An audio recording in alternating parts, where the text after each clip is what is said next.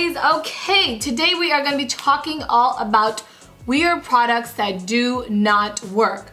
Now, I did a video a couple of months ago talking about weird beauty products that I loved. I will link that video in the description box, probably somewhere here, or there should be a card that pops up, I think on this side, but actually if I was flipped, so it really would be on this side. But you guys will see that video somewhere, and those were like really weird beauty products that I absolutely love. Today, we're gonna be talking about weird beauty products that just did not work for me. Now, I have to put a disclaimer out there, just because these products did not work for me does not mean that these are bad products by any means. Just like think about it. If you put 100 people in a room and you gave them the same product, everyone's gonna have such different opinions about the same thing. And it's exactly the same with these products. Again, this is just my opinion. Please don't get mad at me, but I just want to put that quick disclaimer out there. Okay, before we get started, one thing really quick. I almost forgot, but I do want to tell you guys my lipstick again. I'm really trying to make an effort to tell you guys which lipstick I'm wearing in every one of my videos because so many of you guys ask, and this combo I'm living for. So the lip liner is from Jouer, and this is in the shade Sable. Kind of like the everyday go-to lip liner, this guy right here. And then the actual lip color is very interesting, and this is from Buxom. This is called the Pillow Pout Creamy Plumping Lip Powder. I don't really know if it plumps my lips, but it is a lip powder, and I'm like shook at how well this works. So it looks like this, and the powder, can you guys see, is actually right in here. And so every time you close it, you get more powder, and the color is so beautiful, and these don't claim to be long lasting, but for me they last a really long time. So I really like this. Oh, by the way, I didn't even tell you guys the color. The shade is So Spicy. Now let's get right into the products that did not work for me. Okay, so the first thing is this guy right here. This is the Bliss Jelly Ball Cleanser, and this is so gross because I have been saving this to do this video for such a long time that it has now like shrunken and it's this weird shape. But basically, this is like a jelly ball cleanser that you're supposed to wet under the tap and then kind of like massage all over your face. It's super gimmicky. It's like a very strange product. Boscia actually also has one like this, like a charcoal one as well. But this one actually made me break out a lot. So I don't like this just because my skin did not react well to it. But this does have some good reviews. So that just goes to show you it's just personal preference. Okay, the next product I actually can't even demo for you guys right now because I'm missing a battery and the back piece. But this is a product called Juva Lips. And this is basically like a lip plumping product. You basically just put it in your mouth like this, hold down the button for I think like a few seconds or a few minutes, and it's supposed to plump your lips. Now I will say that this works. It definitely works because when I like removed this, my lips genuinely looked larger than they were, which I was so shocked about. I was like, when I first saw this, I was just like, there's no way this is gonna work, but this works. The only thing is, it hurts really badly. Like I did it for the first few seconds or the first time and I didn't really notice a difference, so I tried it again. And the second time, the suction was so strong that it actually genuinely hurt. So for that reason, I don't really like this, and I just think it's like very awkward to use and hold, and I'm not into it. Next product is probably the weirdest product that I'm gonna be mentioning in today's video, and this is what it looks like. This is the outer packaging. This is the COS RX, I think that's how you say the brand name, Blackhead Silk Finger Ball. And yes, these are real silkworm cocoons, and this is what they look like.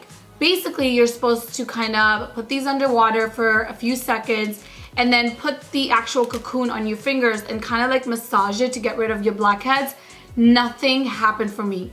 My skin felt a little bit softer, but my blackheads were still there. I don't know if this is a product that you are supposed to use every single day to see results, but I didn't. I only used it like once or twice and I did not care for it whatsoever. Okay, moving on to another product that did not work for me, but I feel like it didn't work for me because I'm not doing it right, because I have seen some pretty like mixed reviews on this, but I just could not get it to work for me, and that is the Flirt Flashes Lash Applicator, and here's what it looks like. Where you're supposed to use it is you're supposed to roll this little thing. Hopefully there's some lashes left. Oh yeah, right there. And then you go ahead and you can see, if I maybe put it like this, you can see the little lashes coming out right here. You put your lash glue there, or you can put them close to your lash line. Trust me, I tried both ways. And then you're supposed to basically just go like this and just drop it. Now, of course, as I'm filming this video, this actually worked. But you guys, every other time that I've used it, this does not work. Like, of course, right now, when I do this on camera, it works perfectly. Let me just try one more time because I'm like, what did I do differently this time? See, it kind of like, what was happening every time I used it was like my actual lashes were getting in the way, and then it would just get stuck like this. And it was just kind of like annoying to use, to be honest. I would much rather just use individual lashes, which are so much easier for me to use and apply on my lashes, or strip lashes, which I do every time I do my makeup. So overall, this was just a huge pass. It was very gimmicky and required a lot of effort and didn't really perform. Okay, now this product I was so excited about. I was like, oh my God, this is going to work and change my underarm game, but it didn't.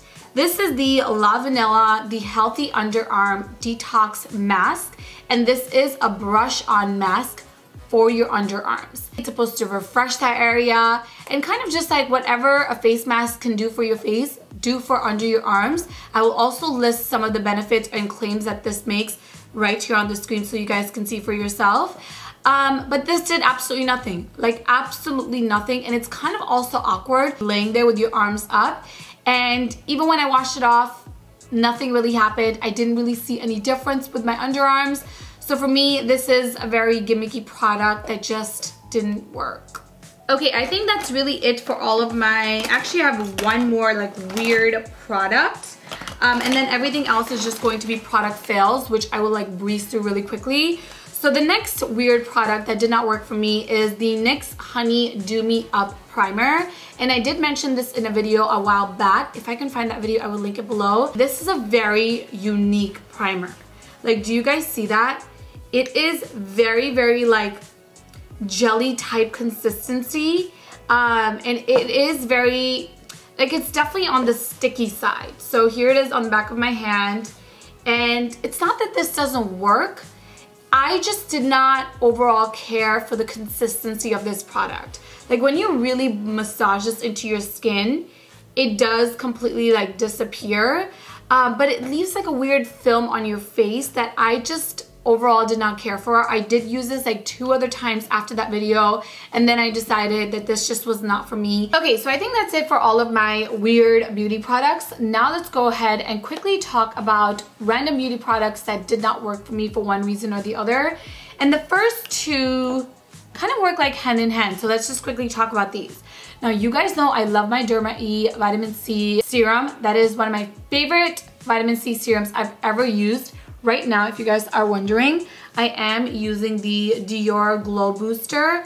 I like this, but I don't love it. I feel like there's definitely better vitamin C serums out there. But anyway, point is, I love the Derma-E Vitamin C Serum. So I thought for sure that I was going to love this product because I love vitamin C, I love Derma-E, and I love my micellar waters, and I use them every single day to remove my makeup. But this product just did not work for me at all. Now, this is the Derma-E Vitamin C Micellar Cleansing Water, and I used a lot of this, you guys. I used half of the bottle, and oh my gosh, Kobe's hair right on the bottle. Now this does an okay job at removing my makeup. It doesn't do the best job, but it does an okay job. But other than that, I just don't think that this product worked with my skin type because it didn't irritate the skin, but I did notice like a little bit of like a texture on my face. And the only new product that I introduced to my skincare was this. So once I swapped it out, my skin went back to normal. So it was definitely this, I think. So for that reason, this just wasn't my favorite. But again, I think that's very, very like specific to me because of my skin type. Another product that kind of goes hand in hand with the micellar water is this cleansing balm. And this is from a brand called Elmis. I've seen so many people rave about this. Like on Instagram, so many people have demoed this, so many people rave about it, but it just did not work for me. And I used quite a bit of it. Like I really gave it a good shot. But I decided after using it this much that I don't like this. And the reason why is that it irritates my eyes. It works really well to melt your makeup from your face, like just here. But if you get it close to your eyes, because there's like a minty, lemony scent to this, not a lemony, definitely like a minty scent, that irritates my eyes. So for that reason, I don't like this. Right now, I'm using this amazing makeup melt from IT Cosmetics that I freaking love and cannot recommend enough. And that you can get all up in your eyes and really go like this. Nothing happens. With this guy, don't even try it because it will irritate your eyes. At least it did for me. Now, these are not bad products. The formula is not bad. I'm not talking about all that. I'm specifically talking about the white cast it leaves on my skin. So I'm gonna start off with this guy right here. This is the e.l.f. Beauty Shield Antioxidant Enriched Skin Protection. And this has an SPF of 50, which is very high. But you guys, this literally made me look gray. So here it is on the back of my hand. And even if I keep blending it out, like the white cast never goes away. Like I'm really massaging this in, right? You guys can see that. Still, there is that white cast. Now imagine this on my face. So for that reason, this guy is in here. And then it's the same thing with these products right here. So this is from Origins, and you guys know I freaking love Origins. Their skincare is amazing. I just recently switched to their eye cream that everyone raves about, and I get the hype. It's so good. But these products, and I told their team this as well, I just did not like because it leaves a white cast. So this has an SPF of 30, SPF of 40. This is a tinted moisturizer, but again, the white cast is out of control. You know what I mean? Like this is better than the e.l.f. one for sure, but even when you like really massage it in, it's still there. So it's definitely not made for anyone that's like my skin tone or darker. Okay, next up I have 4 different highlights that did not work for me. The first one is actually what has made this entire bin into such a hot mess because of the packaging. Now I'm not talking about the product itself, I'm just talking about the packaging because the packaging is a mess, and I'm sure that they have addressed this because I did see that other people have the same exact issue. Now this is from LA Girl. This is the Luminous Glow Illuminating Powder, and this is not broken by any means, but I don't know what it is. But do you guys see like how much product is just like falling out of this thing? It's so crazy. It makes such a mess. And oh, this is just, I can't use it because of the packaging. So the next highlight that I didn't care for is this guy right here from Milani. I love Milani's highlights. You guys know that. I actually have a video on my list of like a full face of Milani because they have some amazing products. I feel like if you're lighter than me and you prefer a more like pearly, pinky highlight, you might like this. But this for me just like was not my favorite. Here's what it looks like on the back of my hand. It doesn't even show up, and that's kind of like the problem. So here it is swatched. It's extremely powdery looking, and when you apply it on the skin, like it just doesn't show up for me at all. Like, do you guys see it? Let me just apply a little bit more. You can kind of finally see it now.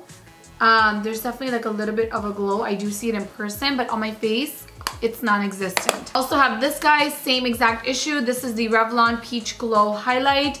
I've tried another shade, I think, of this from Revlon, which worked okay, but this one like does not show up on me at all. It just like literally disappears, and it also has like that weird powdery consistency. So same issue here. Okay, and the last highlighting palette that didn't work for me is from Cover FX, and I freaking love Cover FX. You guys know that. But this palette I found to be more on the powdery side. These colors definitely show up. Let me just show you guys this one because this is like my favorite color from this palette. This is a beautiful shade, and you guys will see that it definitely shows up. But it's still like very powdery looking. I don't know why, like if you guys can see that or not. But it is super powdery looking. Here is the pinky shade. And I don't know, it's just not as smooth as I'm used to with my highlights. So for that reason, I didn't care for this either. Okay, the next product, you guys, I think I'm the only person in this world that does not like it because this has won some awards. Everyone loves it, and I think this is Goop's best-selling products, or like one of the top 3 best-selling products. but this really clogged my pores. And this is the Replenishing Night Cream. Now, here is what it looks like. It's definitely got like a balm consistency. So you apply it, it looks like a cream, and then you really just like massage this on your skin, and it completely disappears, which is nice. It's just like really clogged my pores, and I broke out from this. And you guys know I have really tough skin, which is why I'm always trying new skincare products, and I'm usually good. But this really made me break out. I used it I think for like 3 days in a row, and my skin was just like, nope. So unfortunately, this did not work for me. Okay, next up we have this guy right here from Becca, and this is the Anti-Fatigue Under Eye Primer. And this is what it looks like. The packaging is gorgeous. Of course it is Becca. This to me, you guys, is just like a product that I was like, why am I even using this? Because I saw absolutely no difference in my under eye area after using this. So basically you're supposed to go like this, must like apply it underneath your makeup or as part of your nighttime skincare routine. And like it says, this is anti-fatigue. It's supposed to have these amazing under eye benefits. Did not work. Plain and simple, did not work. All of the Lakme products were a huge fail. I'm normally not a negative person, but it is my job to talk about products sometimes that just don't work. And unfortunately for Lakme, I really wanted to fall in love with at least one of their foundations, but not one of them worked for me. The only one that worked for me was in the compact, the powder. Everything else was just too light, which is just such a shame because Indian people come in all different shades, right? Like they're very fair Indians to very like deep dark Indians to everything in between. And it just sucks that Lakme doesn't have products for all of those skin tones. So that's why this whole brand for me is unfortunately a fail, because they do have some amazing products, but overall, I can't support them. All right, guys, I'm back with my last 3 product fails for today. I have so many more, but I'm gonna save these for the next video. The first thing I wanna talk about are these liners from Revlon, and I have a black and a brown in this. This is called the Liquid Liner Tracer. No, Color Stay Exactify. That's what this is called. And basically, this is an eyeliner with a little disc on the tip to make it super precise for you to line your eyes. Now that's a very precise line, I will say that. But when you're doing it on your eyeline, like it just does not work. I don't know, I feel like if you're gonna do a liquid liner, you need a point, at least I do. And this, I didn't care for MAC, and I don't care for Revlon. Okay, I have one more product. Actually, I think I have 3 different shades from the same product, and this is the Milani Stay Put Brow Pomade Pencil. And basically, like the pomade that's usually in a little pot, this is the pencil version of that. But you guys, I did not like this at all because it is just a little too creamy. Like, do you guys see that? Let me show you guys the eyeliner or the eyebrow pencil that I'm really liking. This is from NARS, and this is called the Brow Perfector. And the reason why I like this pencil is because it's very dry and hard. So when you go ahead and like create your eyebrows, or like when you fill in your brows, it's literally mimicking tiny little eyebrow hairs. It's really easy to do that with this, and it stays put all day. So I love this. But this guy right here is so creamy that when you fill in your brows, it just makes it into like a really, just like a mess, at least for me. So I didn't care for these at all. This is going to be the ultimate shocker because I love the translucent version so much, but this one I did not like at all. This is the Derma Blend Illuminating Banana Powder, and you guys know I love my banana powders, but I don't like this. I don't know if it's just me, but I feel like the formula of this versus the translucent one, which let me quickly go grab that really quick. Okay, just so you guys understand, I love the translucent one so much that I actually have 2 of them. These are some of my favorite translucent powders I've ever used. And you guys, I know I need to do a full video on translucent powders because I love translucent powders so much. Like, I have definitely a thing for them right now, and these are some of my favorites. But the formula on the banana, in my opinion, is different. Whenever I dip it in here and go underneath my eyes, I have found that this powder just like sticks in one place and kind of messes up my makeup more than like illuminating it or fixing it. It just makes it more, it just like kind of messes it up. I don't know how else to say it. So for that reason, I don't like it at all, but I will 100% always recommend the translucent one. You cannot go wrong with these guys. Alright guys, that's it for today's video. I know this was a really long one, but hopefully you guys found this useful or at least enjoyed it. Again, I do want to say this one more time, that just because these products didn't work out for me does not mean that they're bad products.